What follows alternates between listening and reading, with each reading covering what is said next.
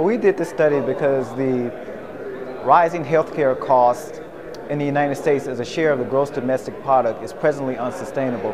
And we're going to start having to make decisions on the most cost-effective methods for treating patients for their diseases. And we found a 40% cost differential between carotid endarterectomy and carotid artery stenting.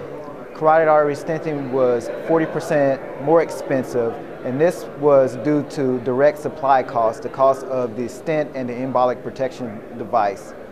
And with that 40% cost differential, there was no difference in length of stay or adverse events between the two groups.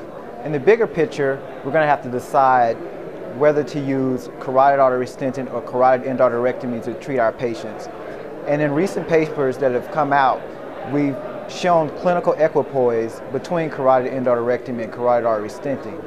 So the last ground left unexplored is the cost between the two procedures. As vascular surgeons, we're able to offer both procedures, both endarterectomy and carotid artery stenting.